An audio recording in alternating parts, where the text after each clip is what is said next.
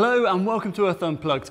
Now I think it's fair to say that on the channel we've been a little bit biased in our love of the natural world. Yep, we've been fairly animal heavy and in fact our lovely plants have been fairly overlooked. So today is all about seed explosions.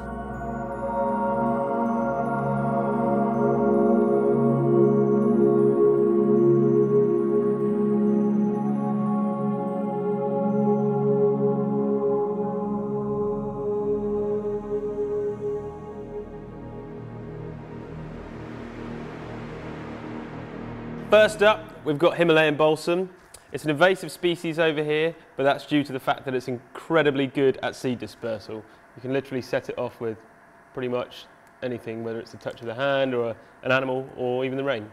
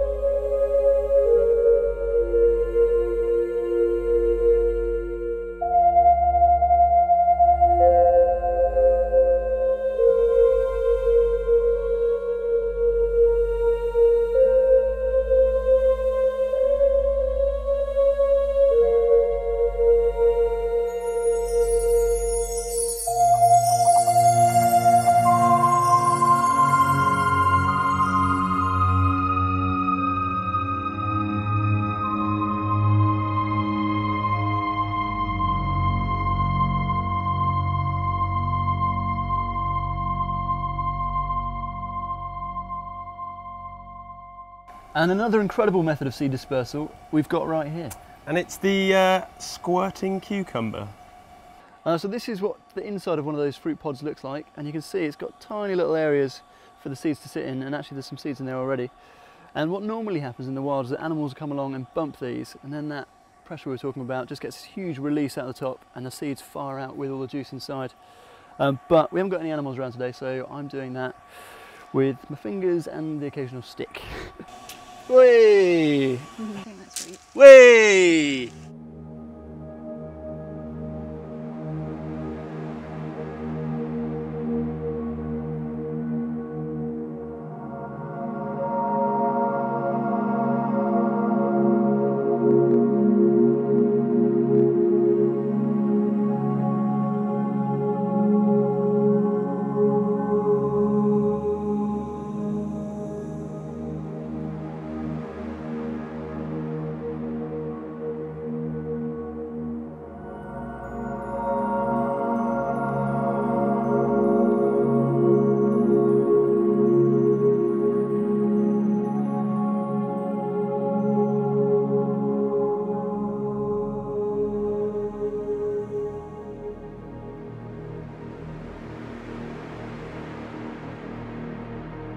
Look at that. There must be so much pressure.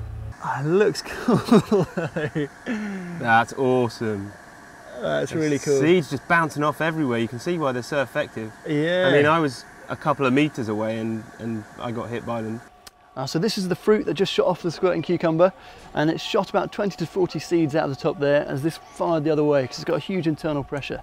So it really can release that liquid quite nicely, and it will shoot them up to 6 meters away. They'll travel about 95 kilometers an hour or up to 60 miles an hour. So it's a really handy method of seed dispersal just to spread them around as much as possible.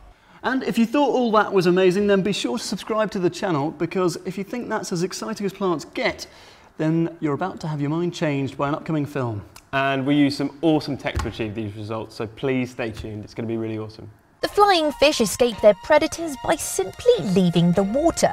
By using their elongated fins, some species may glide for up to 400 meters. Hey! Today we're going faster than the speed of sound. And what better way to get there than by blowing stuff up?